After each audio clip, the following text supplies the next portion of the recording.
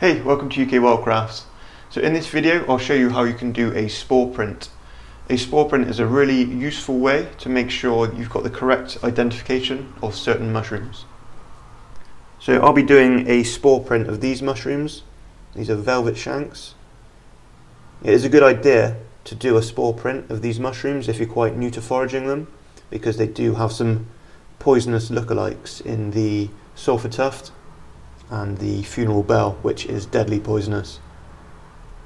So when we're doing a spore print, what we're looking for mainly is the colour of the spores. Now, velvet shanks will leave a white spore print, whereas sulphur tuft and funeral bell will both leave a brown spore print. So if you've gone through the other identification features of the velvet shank and you're still not 100%, then I would advise you to do a spore print. Actually, doing a spore print is quite simple. You don't need much in the way of equipment. All you really need to do is do it straight onto paper if you want, but I've found the best way of doing it is to get a bit of glass or perspex and then have white and black paper or card. If you do it straight onto paper, if the spores are white and you do it onto white paper, then they're not going to be very visible. But if you do it onto perspex or glass, then you can put it over different coloured papers to make the spores show up.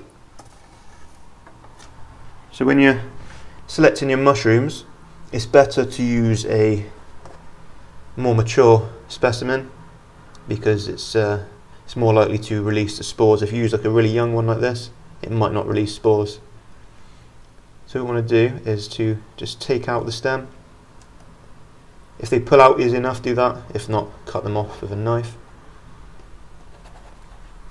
And then get your mushroom and place it gill side down onto the perspex.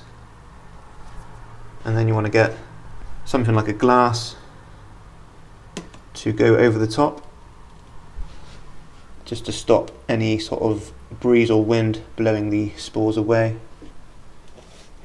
And because I'm expecting white spores to come out of this, I'm going to do it on a black background and then leave it.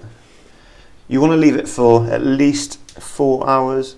What I generally do is leave it overnight and then have a look at it in the morning.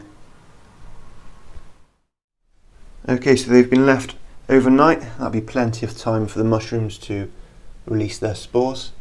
So let's take a look. So you just want to carefully remove the covers and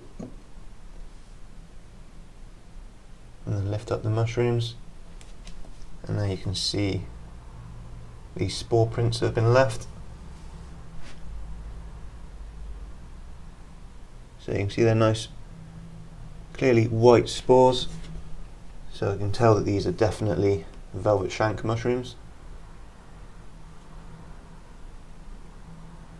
So if they would have been brown spores, then I would look at them possibly being sulphur tufts or funeral bells. One more thing you want to do is just push these spores together,